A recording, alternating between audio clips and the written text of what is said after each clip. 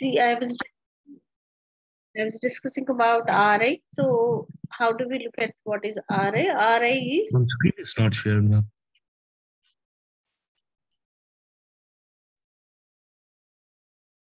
now.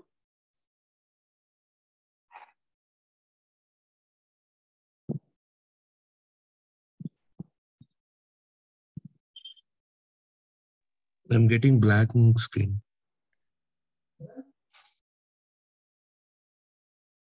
It is seen. Please check once again. Maybe you have to reduce the. Yeah, I will re-log in, ma'am. I'll leave and I'll re-log Sure, in to you. sure.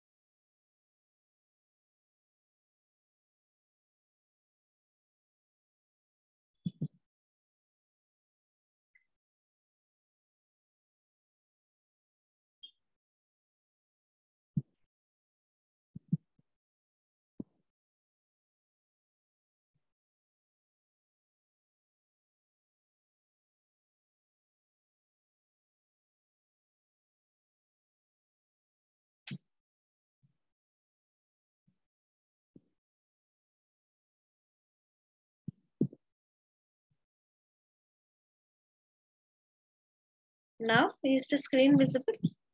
Yeah, yes, ma'am. Now it's visible. Only you are there. Yeah, ma'am. The only survivor.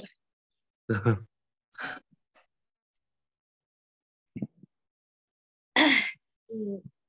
So we were discussing about RI. RI is calculated as from the operating profit, the cost of capital that is deducted. So in spite of deducting the cost of capital, do they have still some leftover income to meet other expenses? So that's the concept basically. See, operating profit, operating income minus the weighted average cost of capital applied on the capital employed.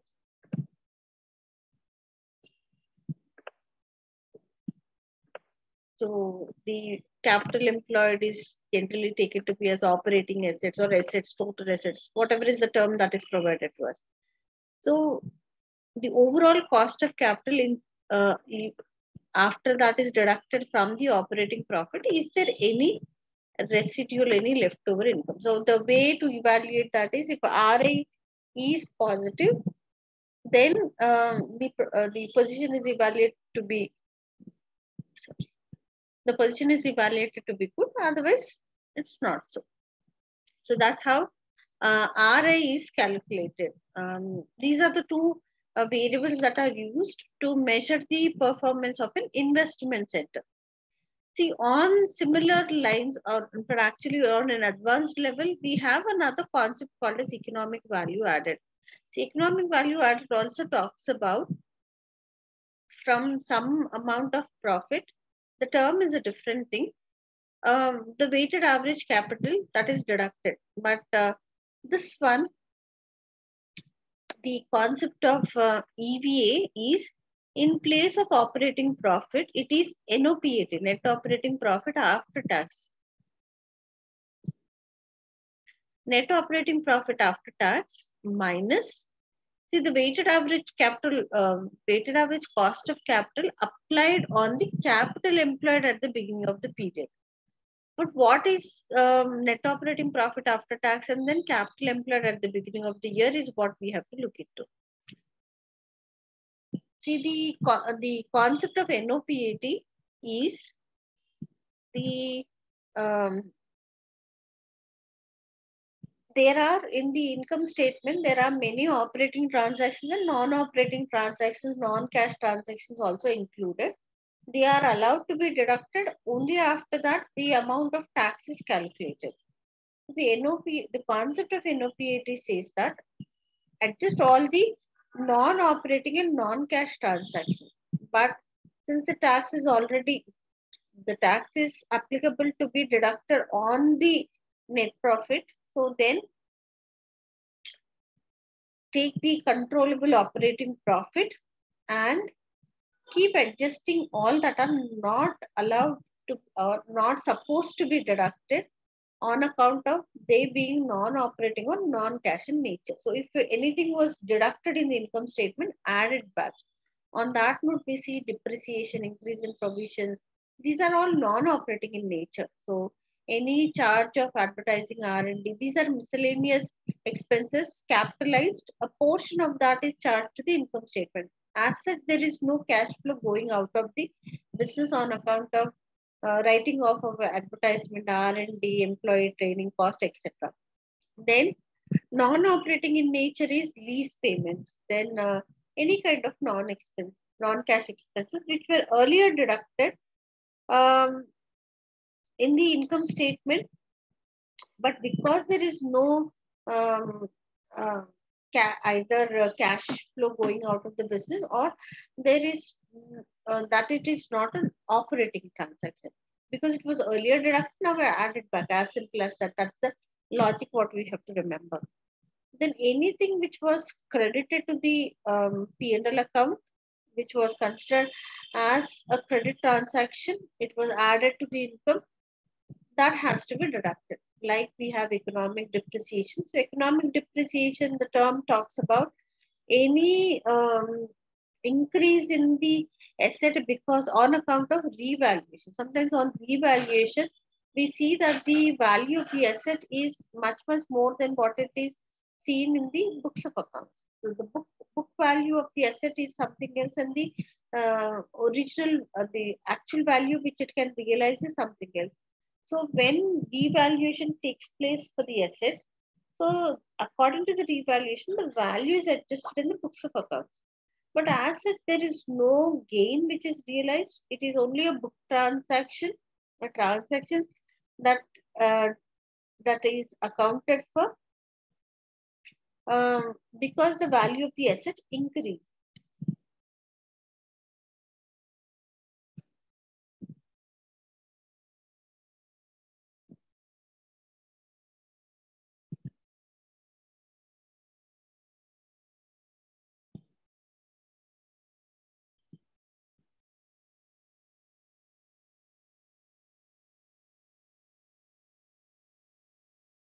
Decrease in provisions, non-operating in nature, amortization of advertising, R&D and employee training, depreciation of operating lease payments.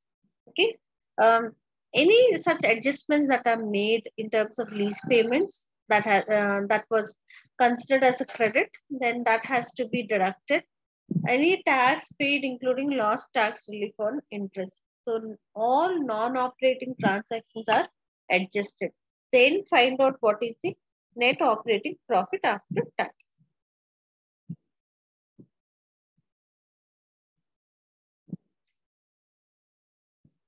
Then we also see that the impact of these transactions is always seen on the equity.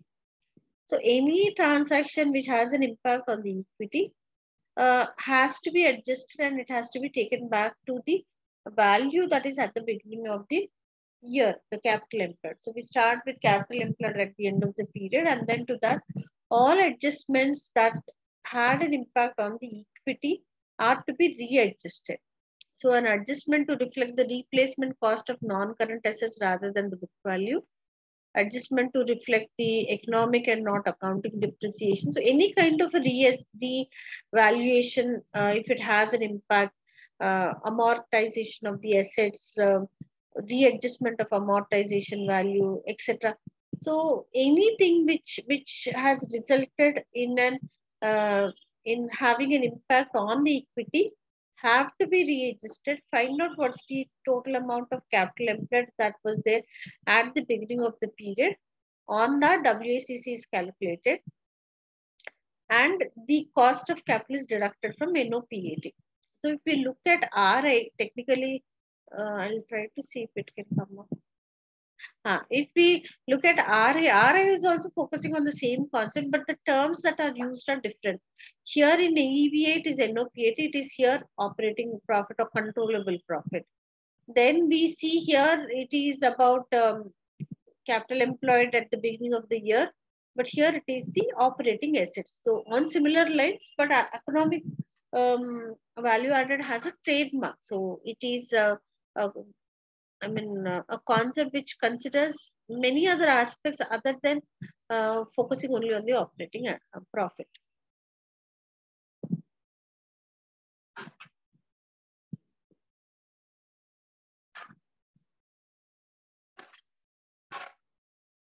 The concept of value-based management is the approach of the management in terms of planning, implementation, etc. In order to enhance the value of the shareholders. How the shareholder value can be enhanced is by maximizing the shareholders' wealth.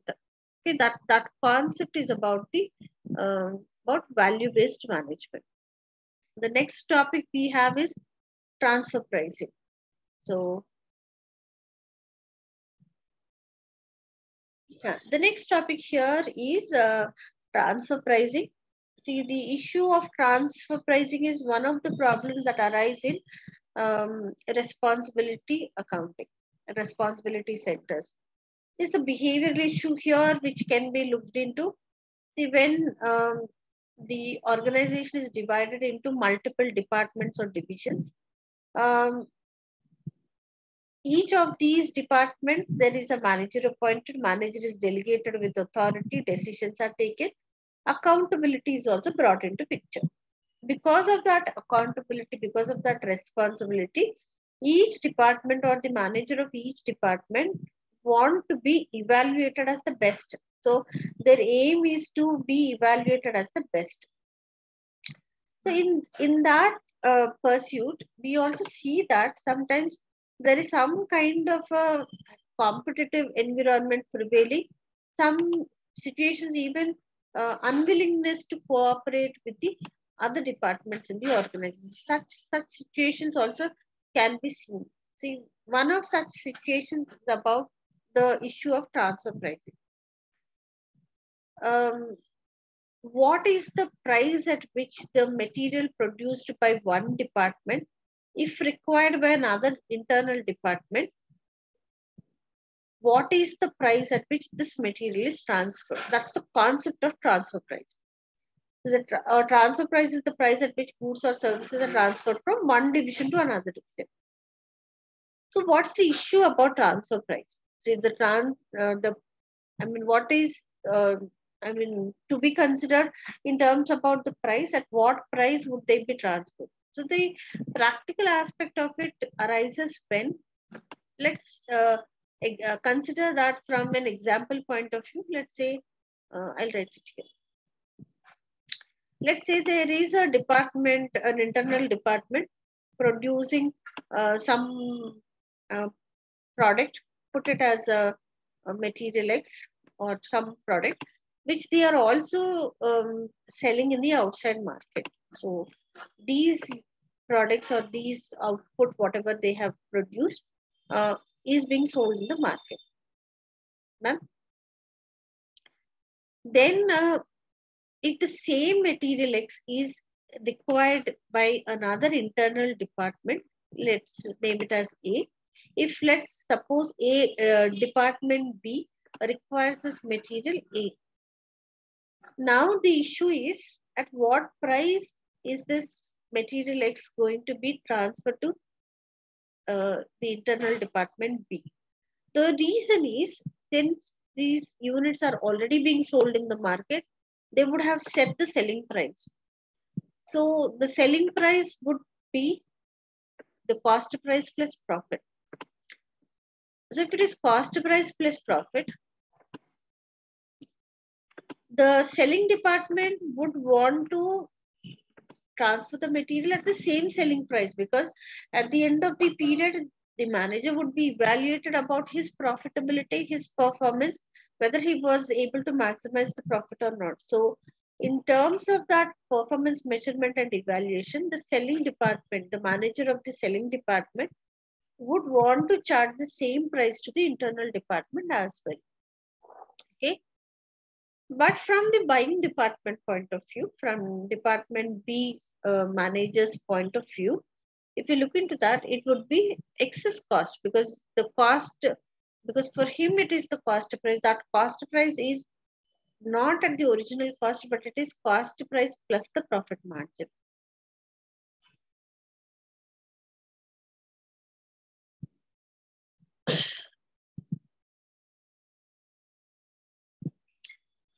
So now in that case, now the discussion arises between these two departments as to what would be the price that will be charged by the selling department to the buying department, or what is the expectation of the buying department in terms of the price charged for the units sold. Since both the units belong to the same organization, see, if it is the benefit of one department, it is the benefit of the organization. If it is the loss of one department, it is the loss of the entire organization. So if that is the scenario here, we have to discuss about what could be the price that should be decided so that the products can be transferred from one internal department to another internal department. To look into that, we have to analyze different situations here. What is the situation? According to that, the price can be set. The price of the material can be set accordingly. I don't know whether the font is clear or not. Maybe I'll zoom this screen a little better so that it becomes clearer to you. The situation is, the first one talks about, if at all, if there is perfect competition prevailing in the market. Perfect competition is a market where there are many buyers and many sellers present. So anything which is produced by the selling department, all that will be absorbed by the market. There are customers present there in the market to buy all these units. So perfect competition, a market where all the units that are produced by the selling department can be sold in the market. In such a situation, when the selling department has the possibility to sell the products at the market price, all the units at the market price, if the internal department, if another internal department wants this material, so the material should be transferred to the other internal department at the same market price. So transfer price will be the market price. There should not be any compromise, because by compromising on the price, see, it would be uh, profit foregone for the selling department. Uh, if it is profit foregone for the selling department, it is profit foregone for the organization also. So on that note, the price that should be decided on the units transferred is the market price. Second situation is, if there is surplus capacity. Surplus capacity is basically the unutilized capacity which is available with the firm. If it is unutilized capacity, let's see.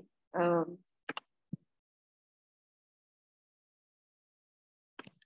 example, on a scale of capacity available from 0 to the maximum capacity, if at all, if there is any responsibility center where they are operating at a particular capacity level. For example, let's say 60-70% they are utilizing and producing and selling the products.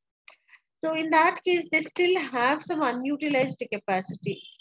Unutilized capacity here in this example, it would be 40%. Since they're already operating at 60% capacity, the goods are produced and sold. Already there is a selling price that is offered to the customers. So they are selling the units at some selling price. How do we decide what's the selling price? Selling price is equal to cost price, or the total cost plus the profit margin. So total cost includes both the fixed cost and the variable cost. So total cost plus profit is the selling price. So total cost includes the fixed cost. The fixed cost is a cost which remains fixed. See, on a scale of activity, we present it from zero number of units till the maximum number of units. We see that the fixed cost remains same. It would be incurred at zero number of units and it would remain the same till it reaches the maximum capacity. So there is no change in the amount of cost that is incurred on account of fixed cost. So if this is maximum capacity, fixed cost would be the same till the maximum capacity. So when they have decided the selling price, they would have taken care of the total amount of fixed cost. So the total amount of fixed cost is absorbed. It is taken care of it. So this total fixed cost is taken care at 60% capacity at which they are operating, producing and selling the units. So now, if they tap on the unutilized capacity or if they start utilizing the unutilized capacity to produce these additional units to be supplied to the buying department, in such situation, all what they would be incurring is only the variable cost. They will not be incurring any additional fixed cost. It's only the variable cost which would be incurred.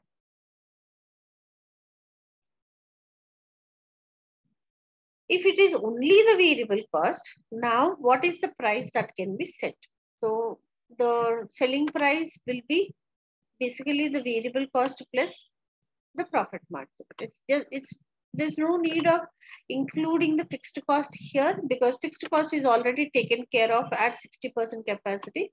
So for the additional production taken up, additional variable cost, whatever is incurred, so variable cost plus the profit margin will be the selling price. So they can charge the least price on the transfer of material as low as the variable cost per unit. Okay, so variable cost is the only cost that is incurred. So the selling price can be decided as anything as least is variable cost or variable cost plus some amount of profit. That is when there is surplus capacity available. Next, we see that if at all, if there are any production constraints,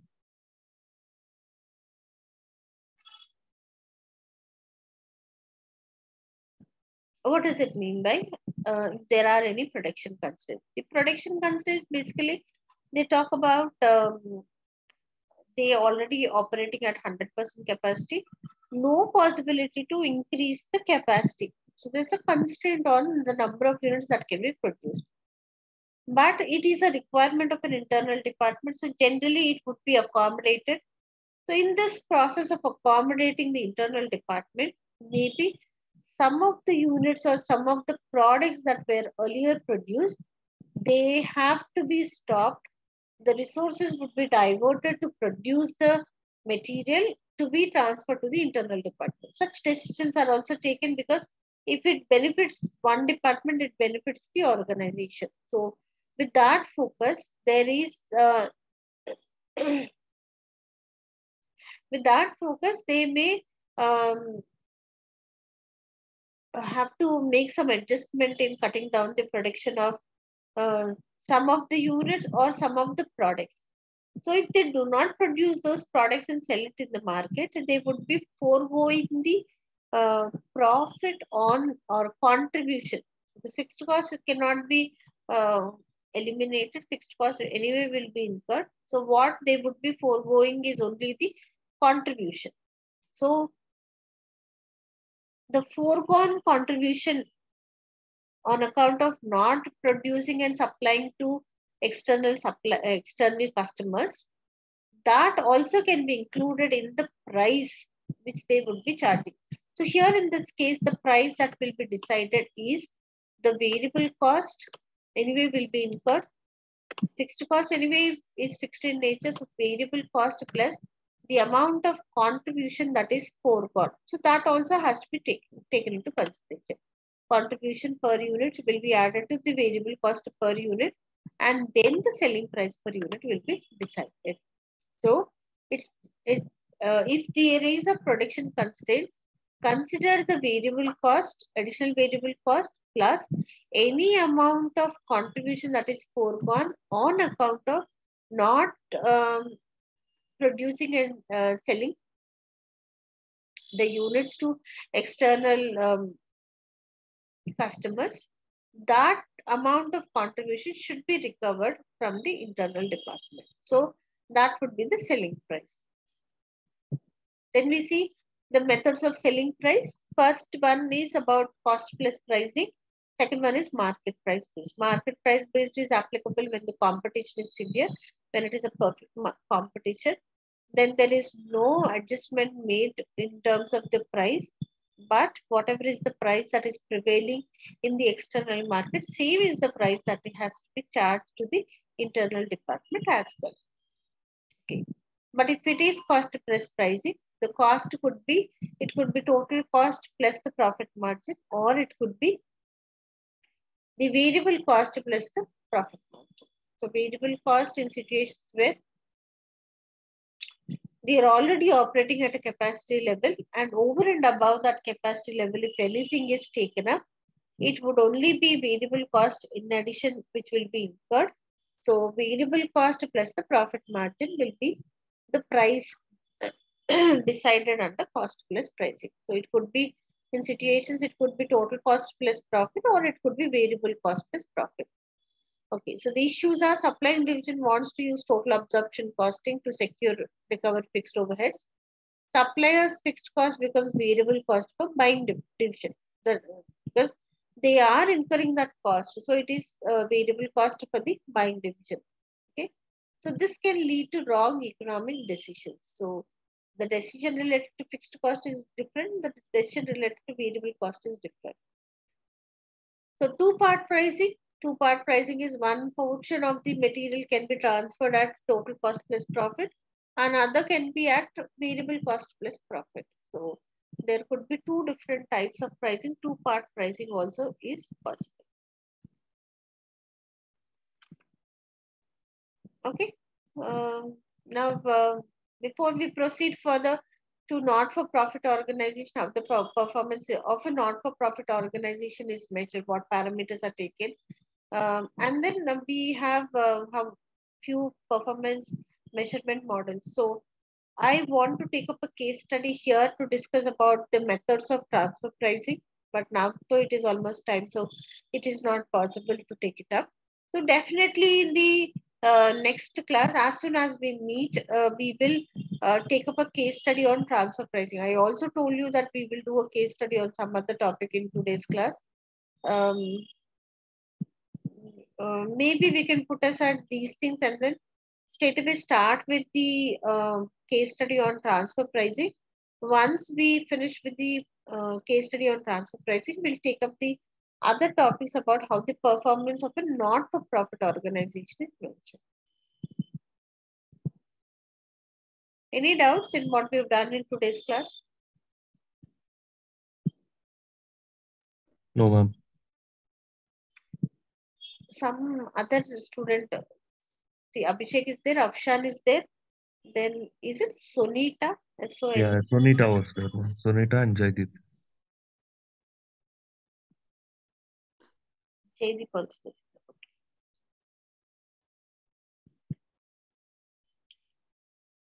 Any other doubts? No, ma'am. Okay. So let's wind up the class here, and then next Saturday when we meet, we'll start with the case study on transfer pricing issues, and then proceed further with the other topics. Maybe we may require another 2 classes to wind up the content-wise, but as many number of days are allotted, accordingly, I will keep adding the number of case studies to be discussed in the class. But content-wise, I think the content can be delivered in next class and another class. So after that, we'll decide on what are the topics on which we can take up case studies. Okay. So right now, let's wind it up. Good day. Okay, thank you, Thank you, ma'am. ma'am.